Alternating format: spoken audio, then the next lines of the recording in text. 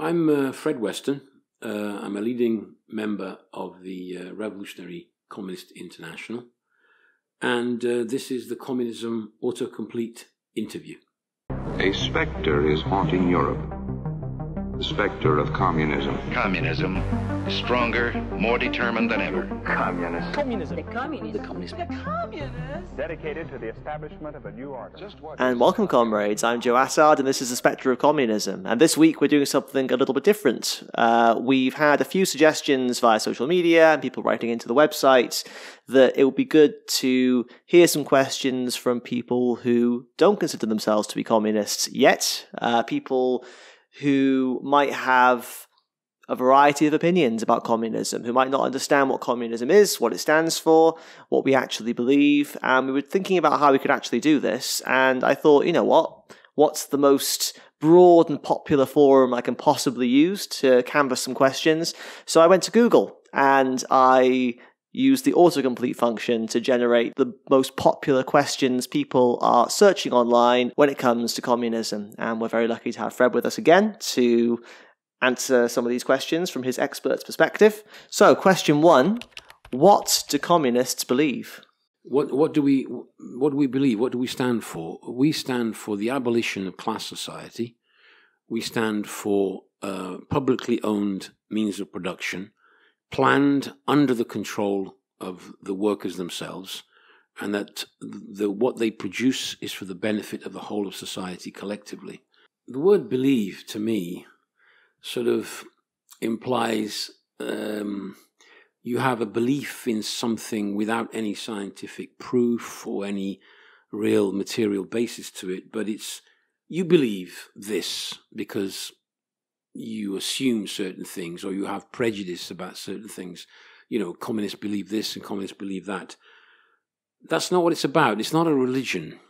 It's about an understanding of the world from a class point of view, first of all. We think in terms of the interests of the working class, of working people, people who have to work to live, to earn a wage. And we look at it from the point of view, where did this society come from? How did we get to where we are as a society? And where are we going? Now that implies several aspects. One, a thorough study of history. Not just the recorded history of society, but going further back than that, you know, archaeological, etc. Even genetic studies these days give us a lot of information about the past.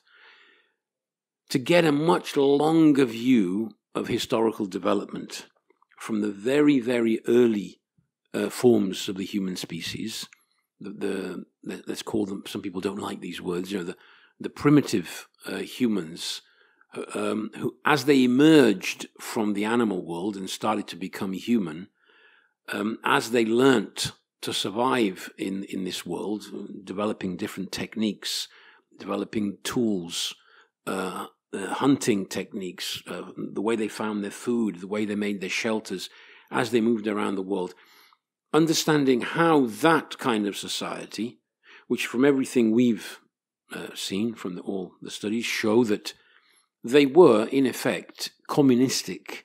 Because what does it mean to be communistic? It means there were no lords, there were no barons, there were no ruling classes, because there couldn't be in those conditions. A small group of humans had to work in solidarity with each other and go hunting together, look out for each other. And there's no way you can go hunting and say, right, now I'm taking 90% of the hunt. You guys can eat what's left. Wouldn't be a very popular hunter. Well, next time you wouldn't be part of the hunt, would you?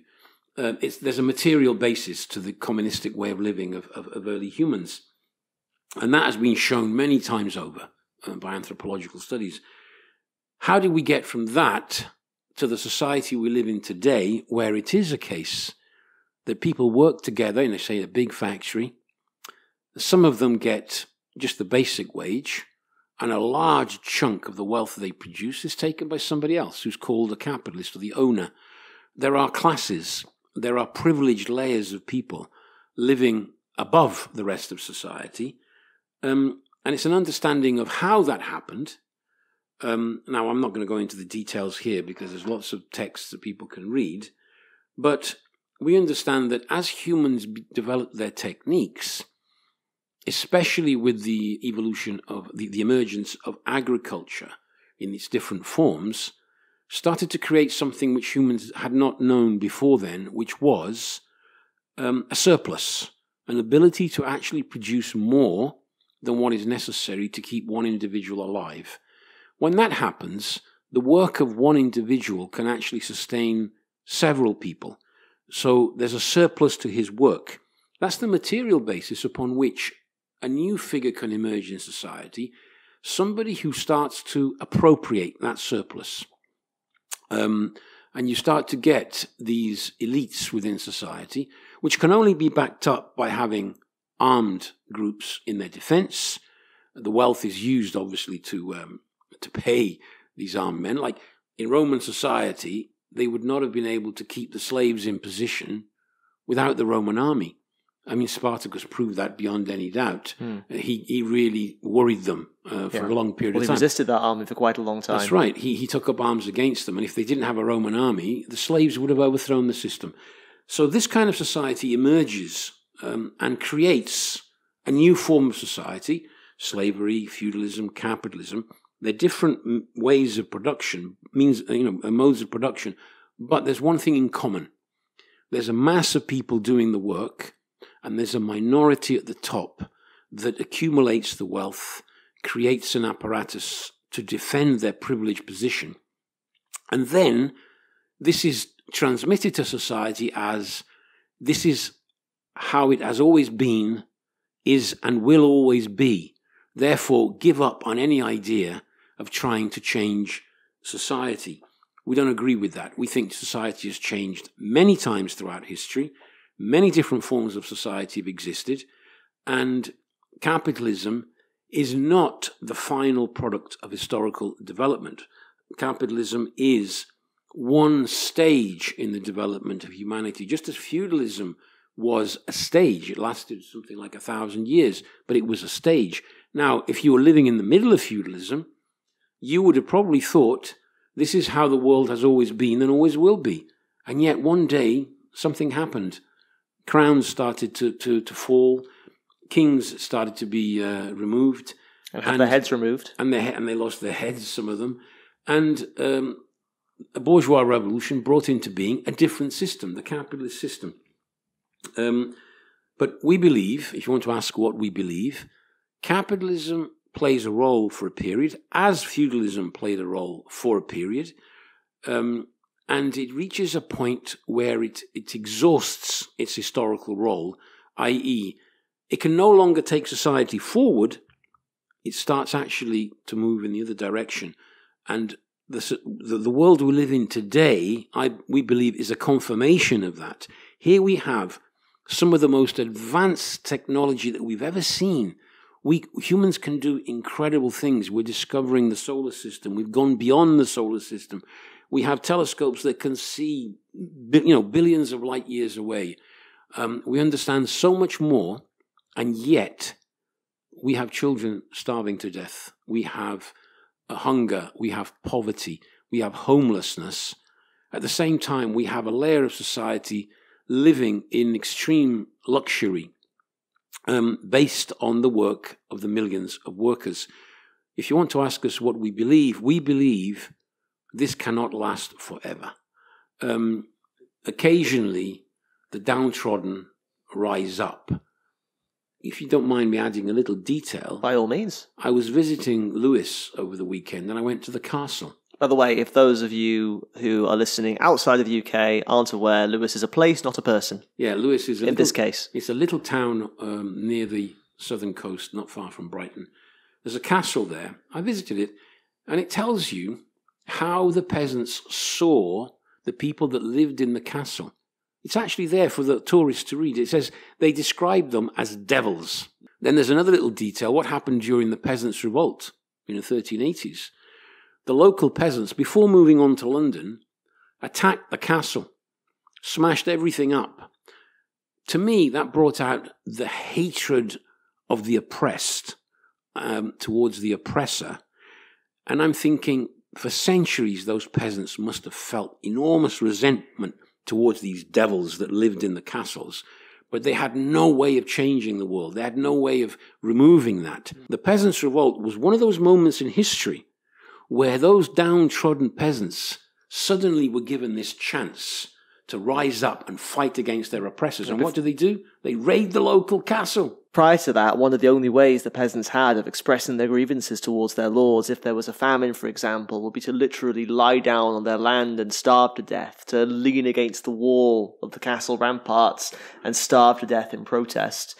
So you can imagine what it must have felt like to a peasant finally to rise up, to take arms in hand and to finally try. Obviously, it was a defeated revolution, obviously it was a defeated movement, but nevertheless, to try and take some control over your life for the first time ever. But you see, history has many moments in which we've seen this. You can go through long periods where it does seem as if nothing is happening. You know, everybody's in their place. The peasant is on the land and he does what he's told, or the workers in the factories. But there are moments in which the crisis of society brings to the surface a revolutionary fervour from below, and you see moments in which society can be radically changed. What we believe is history teaches that happens on a regular basis throughout history, and it hasn't ended.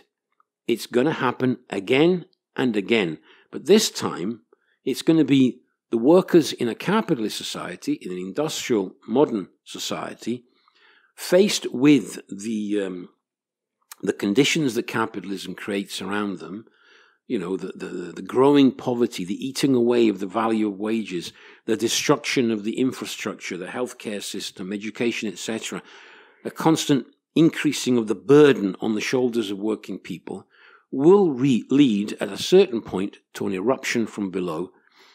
And that will be a moment in history which will give us a chance to put an end to class society and actually create a different society. It will be the beginning of a new period in human history. That's what we believe. All right, that's a very thorough start to the autocomplete interview. Question 2. Why, Fred, do communists want to take my property? I don't mean specifically my property, I mean the royal mine. Yeah. Why do communists want to take people's property? Yes, well, this is a common question which is asked, as if to say, what's behind it is this: communists are lazy, no good for nothing louts. The only way they can imagine getting property is by taking away the hard-earned property of other people. Yeah, they're envious, That's right. Deeply jealous of the wealth and riches of the Elon Musks and the Jeff Bezoses of the world, who honestly earned their massive corporations through hard graft and inheriting the occasional emerald mine. Yeah. Well, it's actually, the truth of the matter is this: it's actually not possible to accumulate huge amounts of wealth through simply 8 hours labor a day. The only way you can accumulate wealth is actually by exploiting the labor of somebody else, right? The labor time of somebody else. They work for you, you pay them a certain amount, but obviously you make a profit. But the question is this: communists don't want to take people's individual property away from them. Why would I want to take somebody's house? It's ridiculous.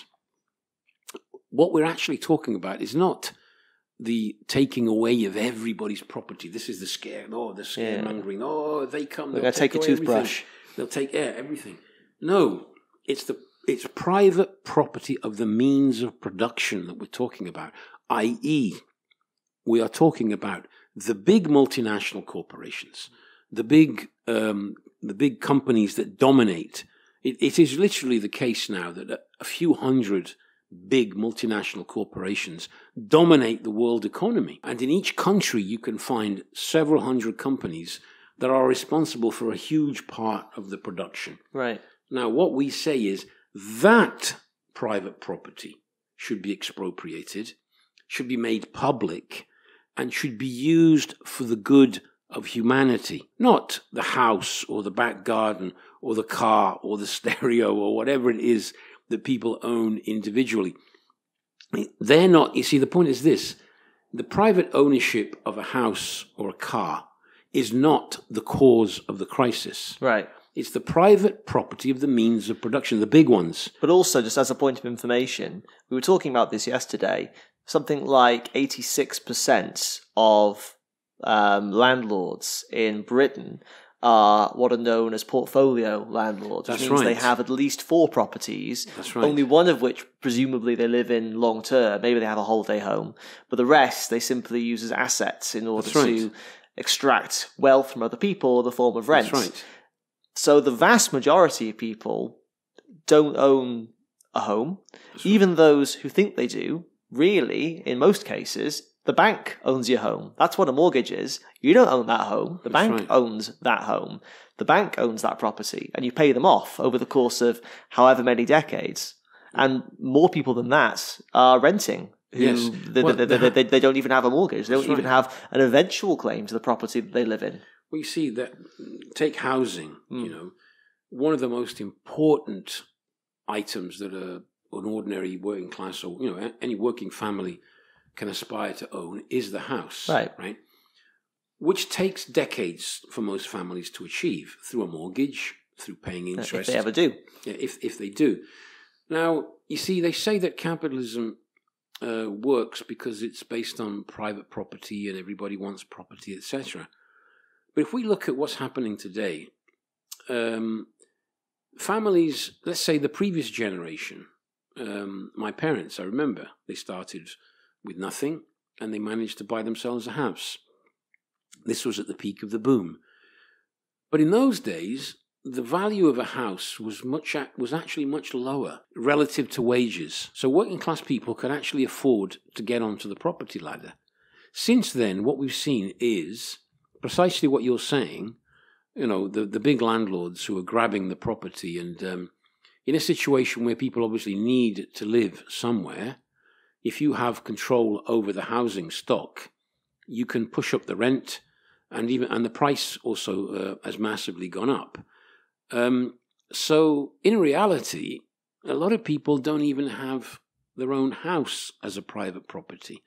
So it's funny that the capitalist class should accuse communists of wanting to take people's property in the sense of your house, when in actual fact it's the capitalists who are taking away people's small property, such as in housing. The percentage of families that can actually afford to buy their property now is going down. So it's actually the capitalists who are taking away property. If anything, as communists, we would defend the right of a working class family to hold on to its house, but we would explain it's because of the private property, i.e. this big percentage of the housing stock which is owned by big landlords, plus the ownership of the big means of production, the big corporations, the big companies, the factories, the offices, etc., which are used to maximize the profit of the small minority. That is the private property, which we say should be eliminated, because that is the cause of the crisis that we're living in. I just did a quick Google. Google's doing a lot of the hard work in this episode. And it turns out that in the 1970s in Britain, a home in London on average cost about 4 times a worker's annual wage. So this is the median income. Yeah, that's right. Today, it's about 14 times. So that gives some idea of the scale. I think this is the way that we can summarize the question. We can't take away what you don't have. Marx made this point. The working class is a class which owns essentially nothing.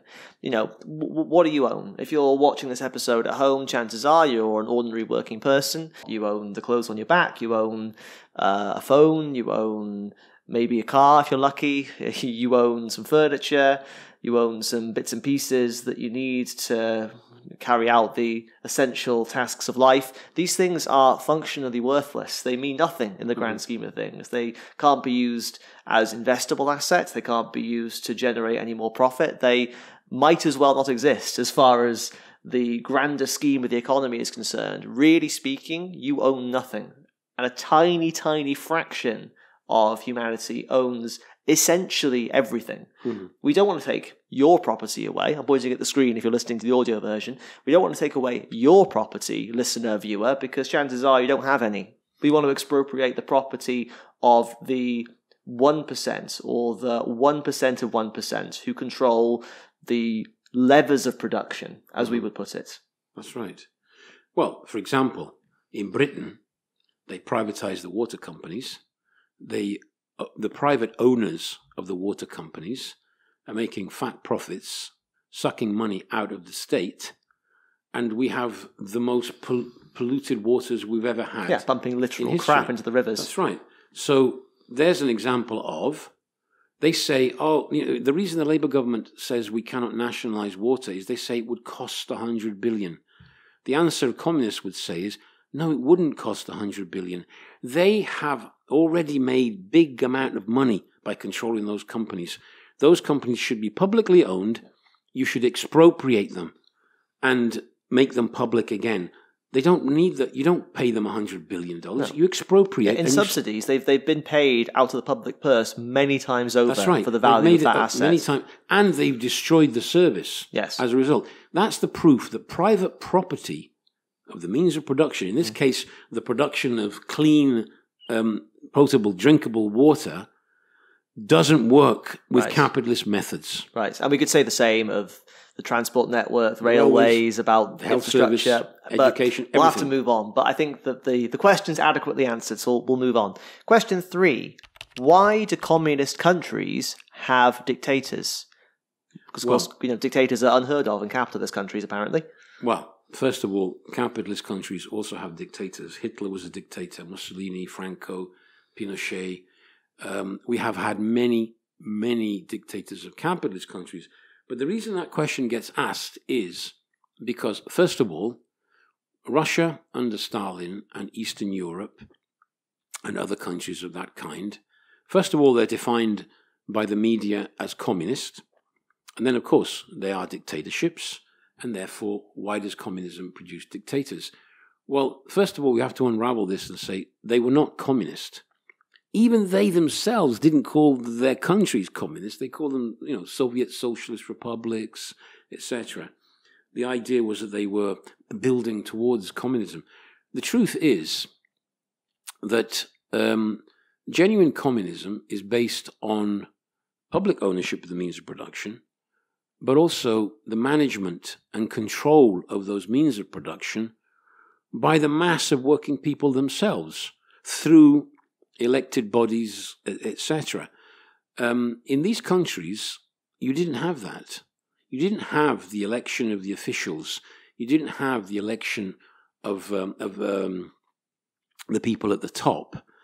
And what you also had was a bureaucracy which had risen above society, living in privileged conditions. They were living above the conditions of the working class. It was a classic bureaucracy that emerged. The reason for that is, you can read Trotsky on the Revolution Betrayed and other texts on that.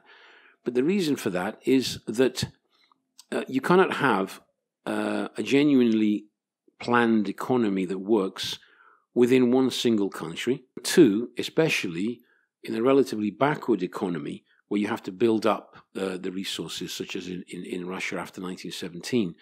The Russian Revolution was not envisaged as a national revolution.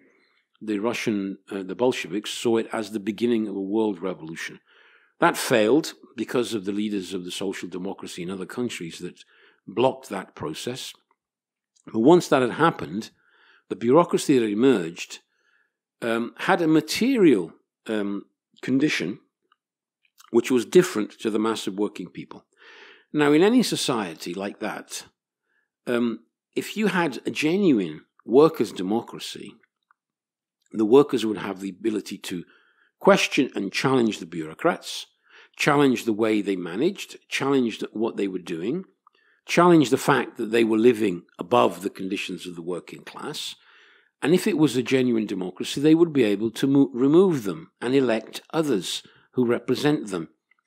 That means that inevitably, once you have a bureaucracy like that, it will move in the direction of a dictatorship.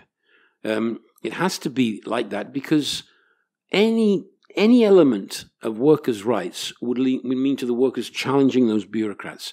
But that would mean they would lose the privileges which go with being a bureaucrat and an official. And therefore, you have these dictatorships. But that's not communism. That it's a Stalinist type dictatorship in one country after another in that part of the world. So communism does not produce dictators, but the contrary. But a degeneration of a revolution like the one we saw in Russia, in the conditions in which we saw it, eventually does produce that phenomenon. Yeah, and I think that people should listen to our previous episode on the question of socialism in one country with Nicholas, because he goes into some of the nuts and bolts of the impossibility of achieving that and what actually emerged in the USSR and elsewhere. Next question. Why does communism not work? Doesn't get much blunter than that, but there we are. We passed it to Google, so we won't complain. Well, you see, the capitalist system, they say, works.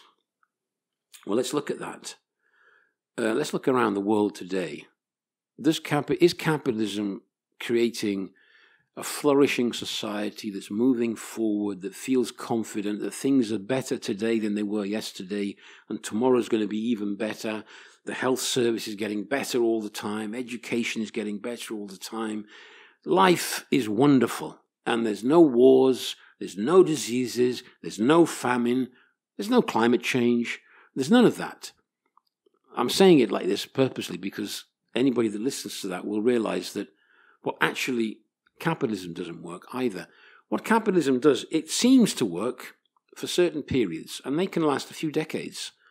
Like, if you take Germany between 1890 and just before the First World War, seemed to be working. Standard of living of workers was going up. Wages were going up. They were getting pensions. They were getting granted reforms. A similar period after the Second World War, roughly 25 years. From the end of the war to the mid-70s, the NHS was established. When I went to university, you were given a grant. You didn't come out of university with a lot of money in debt. That must have been nice. Yeah, you got a grant, and it was basically you were given your independence, and your education was paid for, and you came out with your degree without all the burden of debt that young people have today. So in that period, it did seem, yes, capitalism seemed to be working. Again, careful with that. It seemed to be working in some countries. Western Europe, North America, a few other places like Australia, Japan, and a few other advanced capitalist countries. In the former colonial world, in Latin America, in Africa, in large parts of Asia, it wasn't working so well. That explains actually why in that period you had so many revolutionary movements in that part of the world. So there are periods in which it seems to work, and then in certain parts of the world and for certain layers of the population. But then it goes into crisis. And when it goes into crisis, it turns into its opposite. So we would say capitalism isn't working. Now the question is this. Why didn't communism work? Well, it's connected to the previous answers. It wasn't communism that failed, because communism was never achieved in these countries. You see, in capitalism, there is an element of truth in what they say. There's a kind of self-regulating mechanism, i.e., if a capitalist makes a TV which explodes when you turn it on, nobody's going to buy any more of those, and they're going to have to design a TV that does not explode. Yeah. So it's in his interests, that capitalist, to make things that work. When you have a bureaucracy that is interested in meeting targets and producing huge quantities of goods so they can just tick off and say target reached, and the quality is bad, there's no market to regulate it. Now, in that kind of system, the only way you can make sure there's a regulation of the quality is by having workers' democracy, i.e., if the TVs are bad, it's the workers who produce them are also the people that use them. If you have workers' democracy, they can say, just a minute, this guy has designed a really bad TV, back to the drawing board, redesign until we have something that we can use. But that would require workers' democracy. It would require workers' power, which would also mean that the guys doing this would not be living separate from the working class, above the working class, in a privileged condition. They would be under the democratic control of the workers.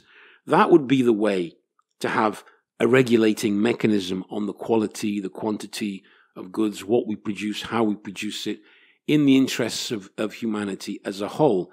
So communism can work. It has never actually been achieved. Now people say, so it's never been achieved, so it will never be achieved. Well, my answer to that is, actually, capitalism hasn't always existed. There was a time in which there was no such thing as capitalism. There was no such thing as bourgeois owners of the means of production. It wasn't even that long ago in the grand scheme of things. That's right, just a few centuries. In some parts, it only developed in the last 50, 60 years, to be honest. Consolidated its position.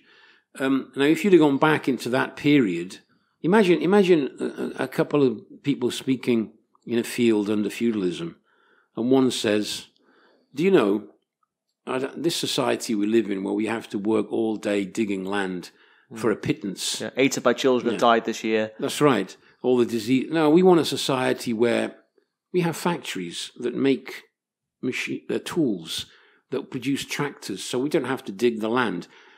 It probably would have been seen as completely utopian. What are you talking about? What is a tractor? That's right. Would have been the first question, I think. Yet capitalism came into being through revolutions. As capitalism came into being, so can the future communist society. And the difference, of course, being that the bourgeois didn't themselves set out to create capitalism as a world system. They instinctively followed their class interests when they went to war with feudalism, with the divine right of kings, with the arbitrary power of the crown and taxation and so on, when they developed industry, developed science and technique so that they could, the bourgeois were emerged, obviously, within the system. They needed their space within society. Right. They needed instruments of power to function, which came into contradiction with the way the feudal system worked. Sure. And therefore, even though they weren't conscious of where they were going, they were inevitably coming into conflict with the feudal aristocracy. But the difference with socialism is that we are conscious of what we're fighting for. The difference is that the working class has ideas, it has a tradition, and it has methods of struggle, and we're in the process of trying to develop a revolutionary leadership that has a program ready-made when the movement that becomes the revolution in a given country breaks out and knows what to do to begin the task of constructing a new form of society. We're seeing it already. I mean, it's not the purpose here, but if you look around the world, the overthrow of the dictator in Bangladesh this year, the big movement in Kenya, the movement last year in Sri Lanka, we saw on TV screens, phone screens or whatever it is, computer screens people look at, we saw revolutions. We saw ordinary people en masse going to the presidential palace, removing the hated dictators. Why do they do that? Because life has become intolerable for them. That's the beginning of a process. The point is, of course, it's not enough to be angry and rebelling against what you have. You've got to have a clear idea of what is going to replace it. And that's where the role of communists comes in. All right, here's a good one. Are communists atheists? Well, if you want the short answer, is yes, in the sense that These two communists are atheists. Yeah, I was brought up a Catholic, but I started to realize that what they preached and what they actually did. My mother actually had an old saying, she was a peasant. She said, "Do what the priest tells you, do not do what the priest does." And I used to think... That's a vote of confidence, isn't it? That's a bit of a contradiction. Why should I listen to somebody telling me to do stuff that he's not prepared? What it meant was, be good, help the poor, etc. Abide by the laws, abide by the rules of society, But if the priest doesn't do that because the priest is greedy and is taking more than he should do or behaving in a corrupt manner, well, don't copy what he does. It's a bit of a contradiction. But to get back to the actual question, we're materialists, i.e., we look at the material world, we analyze the world as it is, the real material that we have in front of us. We look at science, we understand how matter functions, how society moves, how history moves, and we look at all the material factors. We don't believe there's some kind of spirit outside of this world intervening and affecting the world that we live in. And we believe that if we really want to change society, it's this society that we change, not the next, in the next world. You know, it's the power that religion has over the minds of many people is, I've heard it many times, say, yes, when we're all dead, we're all equal, you know, etc. True, I suppose. It's true, we're all equally dead, but while we're alive, some lived in luxury and others lived in poverty. Now, the question comes to this, can you be a communist and not be an atheist? Well, I would say, if you're a Marxist and understand the Marxist philosophical outlook, the conclusion of the thinking is clearly that there isn't a spirit world. But you can be a worker that believes in communism, i.e., believes in a world where the wealth that's produced by working people is used collectively for the good of the whole of society. You want to fight this society that's based on privilege, on the use of wealth to strengthen the position of the wealthy and oppress the masses. You want to fight for a better world, but you still have your religious views. We, as Marxists, as revolutionary communists, would say, if a communist who has religious views and a communist that doesn't agree on the actual program we want to carry out, if they agree that the fight is to expropriate that tiny minority of capitalists, nationalize the means of production, place them under workers' control and management, and run society in a communist way, if we agree on that and we're prepared to fight together, I have no problem with a communist that says, I have these beliefs as well. I respect that. Let's fight to change this world. The next world we can always discuss under a future communist society, and we'll see where society goes on that. Or I guess when we're both dead, maybe we'll get to discuss it then. Well, if they're right. Yeah, well, people have different opinions on what you can do after. But look, I think that we also need to draw a bit of a distinction here because we're Marxists, right? Marxism is a school of ideas, and it bases itself on the philosophical method of dialectical materialism. It's a materialist philosophy. It's an atheist philosophy, explicitly so. But communists have come from all different traditions in the course of history. We've said on this show that the early Christians, in the period where they were basically an oppressed radical Jewish sect, were communistic. Yes. They were, of course, religious. They were deeply religious, and they framed their communistic tendencies and their belief in liberation from Roman oppression in religious terms. Well, the early Christians, if you joined them, you had to give over all your property. Right, exactly. You had to renounce your property, actually. Yeah. In the Acts of the Apostles, there are moments where you see one. There's a famous one, the husband and wife who join and don't give all their property. Yeah. And they're called to answer why. And actually, God strikes them dead in that moment. Why? Because they didn't renounce all their property. It's a rather curious one. A lot of people who claim to be Christian today and will not appreciate the communists, let's say, probably don't get that highlighted in their religious studies. No. That the God of the early Christians would strike dead a husband and the wife because they didn't give up all their property. That is the confirmation that the early Christians were actually revolutionaries against the slaveholding system. And they can't even entirely hide behind the New Testament, because Jesus also said that it was easier for a camel to pass through a needle's eye than for a rich man to enter heaven. That's right. He overturned the tables of the moneylenders at the temple. It's all there. But can I just add something else about religion? You see, religion has changed over time. Religious views have changed. Now, Christianity, Islam, Judaism have been around for a few thousand years. Christianity, 2000, Islam a little bit later, 1500 years or so. Judaism claims to go back 1,000 years maybe before Christ. At the very most, we're talking about 3,000 years. Now, it's been shown by all the evidence, the archaeological, the genetic, that Homo sapiens has been around for probably around 300,000 years as a species. Yeah.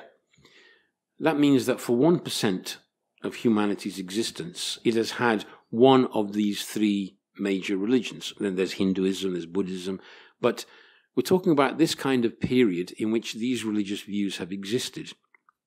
The further back you go, the greater the difference in religious views. You go right back to the time when people would pray to the animal they'd killed and ask its spirit to return. Or they believed that trees had a soul, mountains could think, you had to feed the mountain, etc. The further back you go, the greater differences you see, and you see an evolution.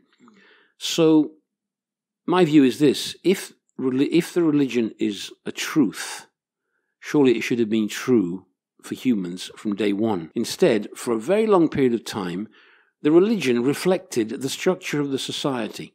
As society changed, for example, from the polytheistic religions where you had many gods, as you have the rise of the state with one leader, the emperor, the king, etc., the religions also started to change accordingly and in their structure. So people who adhere to religion will see it as their truth. We as Marxists would look at it a little bit more objectively from a long view of history and see that it's a reflection of a way of thinking of a particular moment in their development. And just as religion and the attitudes of humans to religion has changed as society has changed, changing society again in the future will inevitably impact the way people view religion. And we can go into that in more detail maybe in another episode. Basically, to summarize, Marxism is an atheist philosophy, it's an atheist school of thought, but of course there are millions of working people who are religious, who might well agree with communist ideas, who might share our perspective, and absolutely we have an open hand to all people of all beliefs and persuasions if they agree with the struggle to overthrow capitalism and win a better existence for the majority of people in this life. In that sense, of course, you can be a communist and hold religious views. Let's work together to change this world. Yeah. Whatever your view is on that question. Nicely put. All right, well, I think we'll move on. It's another good one. Are communists nationalists? Well, before we go any further, we should say that Fred is of Italian heritage, so he brings a slightly different national perspective than I do as a Welsh. as a Welshman. I'm also partially Welsh. I was born in Wales. Nationalism and communism. You see, the slogan at the end of the Communist Manifesto is "Workers of the world unite." Marx pointed out that workers have no nation, and if you think about migration, well, the United States itself as a country is the product of the fact that many workers from many countries around the world, initially starting in Europe but then spreading elsewhere, the nation that they belonged to or the country they lived in had nothing to offer them in terms of work, income, or even the prospect of some kind of improvement in their lives. So they went where the work was. In effect, workers go where the work is. And if that means you leave your country, you leave it. Millions went across the United States. Millions of initially English people, followed by the Germans, the Scandinavians, then the Italians, and many other peoples, the East Europeans, the Irish, Slavs, the Russians, and then more recently, obviously, from Asia, from Africa, the Latinos from Latin America. That is a proof of the fact that the real nation of the working people is where the work is, where you can get your wages. Now, the other side of it is this. The capitalist system is a global system. No single capitalist country can function within the borders of its own countries, of the country. The criticism, to go back to the discussion before, socialism in one country is not possible. But people forget that capitalism in one country is not possible either. Right. America, for instance, requires a world market to exist. China requires a world market because the tendency under capitalism is to overproduce, to produce more than your local market can absorb. And the only way that you can exist and function is by exporting a part of what you produce. That's one side of it. The other is no single country has all the resources that are required for a modern economy. The earth didn't evolve in such a way as to make sure that in every future nation that emerged, there would be enough iron, enough silver, enough lead, enough this, that, and the other, that each country could function almost in autarky. No, the world is made the way it is. The minerals are spread around the way they are. The resources are where they are. Therefore, the only way one country can function as a capitalist country is by trading with others, getting the raw materials they require, and then exporting the final products. Or stealing from others. Or stealing, yes, of course, the imperialists, etc. But even that is a proof that capitalism in England could not survive within the borders of England or Britain, or the United Kingdom, whatever you want to call it. The only way it could survive was through imperialism, going out and basically dominating and literally stealing the raw materials from the peoples that were living in Africa, Asia, and elsewhere. Go to the British Museum, and materials aside, in terms of the artistic and cultural accomplishments of these places, you can find quite a lot of them locked away in the vaults of museums here in Britain. But going back to the question, are communist nationalists? No. The answer to the immediate short answer is no. But there's always a but. It's no. If nationalism to me means I have to identify with my ruling class because I speak the same language. I speak English, therefore I should identify with King Charles. Yes, or when you speak Italian, you should identify with Giorgio Meloni. Yeah, exactly. That's not how we would view it. If nationalism means that what comes first is the nation you belong to, i.e., I'm working class, you're middle class, he's a bourgeois, a capitalist. Because we all were born in one country, we speak the language and we're citizens of that country, we have a stronger common interest because of that. We would argue no. I, as a worker, have more in common with the workers of other countries than with my own boss, my own ruling class. And the truth is this, the ruling classes, the capitalists of individual countries, have more in common with their capitalist friends in other countries. The fact that we live in the epoch of multinational corporations that operate beyond the national borders, and these corporations have an interest which is against the workers of all the individual countries. Therefore, the solution to fighting this is not a nationalist one. It cannot be that. Although there are attempts to do it. Trump, make America great again. Farage talks about Britain, etc. Meloni will talk about Italy and as a nation, as if we can solve the problems of, say, the unemployed of each country by uniting with the bosses. The bosses are actually the cause of the problems. So, in that sense, no, we're not nationalists. We're internationalists. We believe that it's the coming together of workers of different countries that can solve the problems. Having said that, you see, what I find often is the way they try to portray communists and left-wing people is they hate the country they live in. They hate their own country. If you hate Britain so much, then why didn't you just go Cuba somewhere else, or go to Vietnam? But that's not true, you see. We don't hate the country we live in. Actually, we love the countries that we live in. Yeah. It's precisely because we love the country that we want everybody in this country to have a good job, to have good wages. We want everybody in this country to be able to have a good education for their kids. We want everybody to have a good healthcare system available for them, rather than having to pay for it. Because the way we're going, in this so-called national unity, some people are going to be able to afford the private healthcare they want to force us to pay for, and the poorer layers are not. Where's the national unity where a section of the population literally is looking at the possibility of dying early because they can't afford the healthcare that they want to force on us in the future? So that's not the national. That's not what we love. What we love is the country we live in should be a country where everybody can live a reasonable life. But that means logically that loving your own country means also loving the countries of other people too. Right. Because it's only collaborating together with people in other countries that we can actually achieve the kind of life we would like to have. Now, people can be proud of their cultural heritage. You know, there's nothing wrong in being proud of Shakespeare or Dante or whatever culture you adhere to. That's a different question. You can be proud of that. You can be proud of your language. You can be proud of the food, depending on. Yeah, but that's maybe in the UK that's a slightly tougher sell. Depending on the country you live in. A slightly tougher sell in the UK. That is a separate. The point is this: the nationalism which says that what comes first is the unity of the poor with the rich of each country is a nationalism we reject. Yes.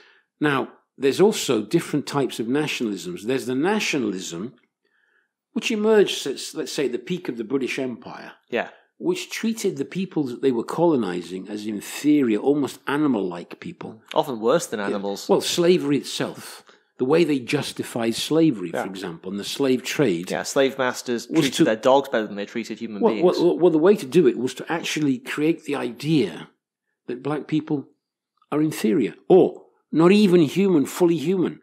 That makes it easier to treat them like animals. That was the worst nationalism that we've seen, in the sense of the idea of a supreme or superior people. That's one kind of nationalism, the extreme form which we would reject. There's another, however, which is the nationalism of the oppressed peoples. And there are sometimes, you see the nationalism of let's say the nationalism of an African people or an Asian people. Or the Palestinians, perhaps. The Palestinians is another example. You've been on telly a couple of times in the past few weeks where you specifically made the point that we as communists support the aspiration of the Palestinian people to a homeland. That's right. To a nation. Every people has the right to a homeland. Now, the nationalism of oppressed peoples, for instance, the nationalism of the peoples who rose up against the British Empire, the nationalism of the Indians as they rose up against the British, it's a different kind of nationalism to the nationalism which was of the British, who were oppressing them. It had a revolutionary kernel to it. It had a revolutionary content to it, because it was the aspirations of a whole people to remove the oppressor. Yeah, it was a strike against colonialism and imperialism by necessity. That's right. That's why there's not one form of nationalism. Sure. It's also true that once these nations have achieved nationhood, India removed the colonial yoke, then the same nationalism which earlier on would have been the nationalism of an oppressed people can transform itself into the nationalism of a Modi. Well, take, for example, the question of the struggle for Irish liberation. James Connolly famously said, at one stage armed and organised alongside with bourgeois Republican nationalists, he said to the working class elements, basically, if we succeed, keep hold of your guns and watch out for these guys, watch out for these bourgeois nationalists, because they're going to be our enemies. That's right. If you think about it, today in India, the nationalism of a Modi has within it the oppression of the Muslims of India. Why? Because they need to divide and rule, to distract attention from the problems of Indian capitalism. The Hindu majority is pushed against the Muslim minority. So where's the nationalism here? Are the Muslims of India not also Indian citizens? And this happens in many countries. You have these minorities. Where's the nationalism? Yes. If nationalism is everybody in that country who's a citizen should come together, how do you explain this phenomenon? Yeah, well, Lenin once said, I think that you alluded to it earlier, that nationalism can be the shell within which is contained a revolutionary kernel, but he also said that it could be a shell which contains a reactionary kernel. Of course. And Lenin was always very clear, even in contexts where the communists unequivocally supported the struggle of an oppressed people. Mm-hmm. In the case of Poland comes to mind, for example, he nevertheless insisted on the independence of the working class elements. He said that you must not blend your banners with the bourgeois nationalists, because when it comes down to it, they're not our allies. No, but we've seen it many times where a nation aspiring to nationhood finally achieves it, and then within its borders you have oppression of other peoples. You look across many countries, you'll see it. Minorities, sometimes significant minorities, that are oppressed within that nation, which earlier was in a fight against the imperialist dominators. So nationalism changes over time, but if you want to give the final short answer is, we're internationalists, and we believe that workers of each country can defend their interests far better in a common struggle with the workers of other countries, and not in a common front with their own oppressors. All right, last one. What would communism look like? We don't know. End the episode. That's it. Yes. Well, would the capitalists or the bourgeois that fought under Cromwell to change society in Britain have really been able to answer the question, what would advanced capitalism look like? Well, they didn't even know they were going to kill King Charles to begin with. They wouldn't have known. But what we can say is it's also not true to say that, we don't know anything. We do know. First of all, it would be a nationalized planned economy. The means of production, the big means of production, would be publicly owned. They would not function on the basis of profit for a private individual, but would be used for the benefit of humanity as a whole. Just to go back to the question of water. If water were publicly owned, the money that we've thrown away over the years to the private investors would have been used to improve the techniques, to massively increase the capacity to recycle water, to cleanse water, and not to throw waste into rivers. But that doesn't apply. People sometimes say, water is okay. The railway is the same thing.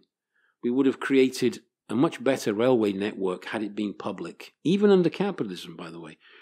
But under a communist society, publicly owned transport would actually mean, for example, providing transport, good quality transport, to such a level that we could massively reduce the amount of vehicles on the roads, which are contributing enormously to pollution and to the health of people who have to breathe the air that these fumes pollute. So it would be publicly owned, it would be planned, but who would be running these companies? Again, it would not be capitalists, because there would be no private ownership of the means of production, but it wouldn't be unelected, untouchable bureaucrats either. It would have to be officials who are elected to the position. Now people say, you can't have meetings every day. Of course not. You can't have an assembly every day on how to run a factory. But you can have regular assemblies over a period. You can have different opinions expressed on how that company should be run. And according to a well-informed workforce, you would be able to proceed to elections of officials whose job would be to run that particular unit of production. Elected to a position like that, the workers would elect those you would think would be the most experienced, the most skilled, the most educated in that field.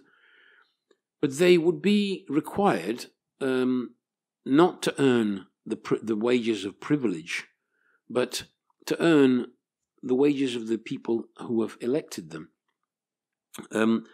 And you'd have election of delegates to higher bodies.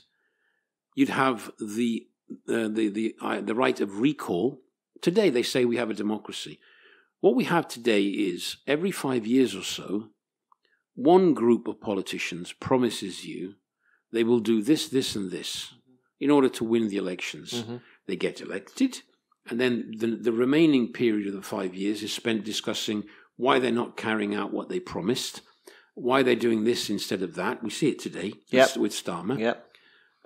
But people have realized that what they voted for is not what they're getting. Where's the mechanism to say, just a minute, stop this. You've been there 6 months. We can see where you're going. We want to remove you. We want the right to elect people who are definitely going to carry out what they promise. There is no such mechanism under capitalism. Under communism, you would have such a mechanism. It would be the guy that we've elected is not doing what they're supposed to be doing. We're going to call an assembly to change that elected official, a delegate, etc. And it would work all the way through the system. The means of production that way, the priority would be what is good for the whole of society, not what is good for an individual or a small group of owners. And in such a society, the immense wealth which today is privately appropriated and held by a small minority, these individuals who, they go up in a spacecraft to feel the effect of weightlessness for a few seconds, and it costs them billions to achieve. I prefer the ones that go down to the ocean floor in badly made submarines, personally. Yeah, yes. But when I see that, I think, my God, they have billions to make toys for themselves, basically, where there's people who are going hungry. That's an example of how that wealth, if it was collectively controlled, would be used to solve the real problems of society. Income. They say, communists want everybody to be poor, equally poor. No, I think communists want everybody to be equally well off. I'm not fighting to make everybody equal to the poorest person on the planet. I'm fighting so that everybody has a decent house. Everybody has a decent school in their neighborhood for their kids, has enough teachers in that school to provide their kids with a good education. Everybody has a clinic or a hospital they can go to in a moment of need. Everybody can go and visit the doctor, not have to call, hoping that you'll get a call back and sometimes never get one, but actually have a doctor that's available. That can only be achieved by using the collectively produced wealth of millions in a rational, planned way to provide those services under the control of the working class. And if we have an institution which says everybody that's elected can be recalled by the body that elected them at any time if they're not carrying out the program they were elected on, and two, anybody that's elected must live on the wages of the people that have elected them. Because think about it. If being elected to Parliament means, like Starmer, you receive £100,000 in donations of clothing, I often wonder, how many clothes do you have to wear? Or Marcos, the wife of Marcos, do you remember the dictator? Yeah. 3,000 pairs of shoes. I was trying to work out so that's 2 feet. How long it would take to wear all those shoes, That shows you the absurdity of this system. But if the political system is structured in a way like the one we have, that to be elected to a position automatically puts you on the road of privilege. First of all, you start getting an MP's wages, which is a lot higher than a worker's wage. But on top of that, you get all the other perks. You get all the connections. How many politicians do you see retire from politics and that you find them on the board of directors of this company, of that company, or they go and do conferences, then they pay them £200,000 for an hour of talking. They're opening the door to enormous wealth and privilege. Inevitably, a political system that's based on that is going to have corrupt politicians. If we establish the rule, you live on the wage of the workers that elected you, and they are going to scrutinize everything you do. Obviously, if somebody's elected and has to travel for work, will pay for the travel, has to stay in a hotel, pay for the hotel. But the wages that he lives on or she lives on must correspond to the working people that they've elected by. Just to really, really simplify it, if an MP, when he's asked to vote a budget which includes massively increasing the cost of gas or electricity or fuel, lives on the wages of ordinary working people, maybe he'll think twice before doing something like that. Yeah. But when they live in privileged conditions, they act like privileged people and the class they represent. Communism would be the exact opposite of that. All officials will be elected, would be recallable, and would have to live on the wages of the people that elected them. In that sense, think about it. It would be in their interest then, if you want to improve your standard of living, you've got to improve it for all working people together collectively. And then, you'll have all the services, the good housing, the hospitals, etc. Life would become reasonable and good for the mass of people. In the long run, once such a system gets off the ground and starts functioning, people would see the benefits of such a system. And they say, how could... Once it's established and people look back in history and say, there was a time when the wealth you produced was appropriated by a small minority that used it for their own benefit while people starved in some parts of the world. In other parts, there were wars over the resources and spheres of influence. This was what it was like in the past. And you say, do you want to go back to that? I think society would say no. Just as today, you ask any average person, do you want to go back to being a serf on the land under a feudal lord? Who would say yes to that? Or even under capitalism at a certain stage, you could say, they used to send kids in London up chimneys with long brushes, and they'd clean out the chimneys of the rich, and they'd all come down with bent spines and broken bones, and they'd have emphysema, and they'd die in their early teens, and they'd suffer abuse and exploitation. That was a barbaric way to live. That was only Britain 100 years ago. That's right. 150 years ago. That was still capitalism. Yeah. It was an earlier form of capitalism, but nevertheless, it was capitalism. But those conditions still exist in places like the Congo today. That's the thing. That hasn't been overcome in many places around the world. But can I just add, maybe this is one final thought on this. Sure. We can discuss a rough idea of what the future society would be, and a few basic ideas are there. The publicly owned, planned, democratically planned, and workers' control, workers' management, etc. And the future generations will decide in which direction they want to go. But our task today is actually establishing the early conditions for such a society to begin to develop. For that to happen, capitalism has to be removed. The means of production have to be collectively owned.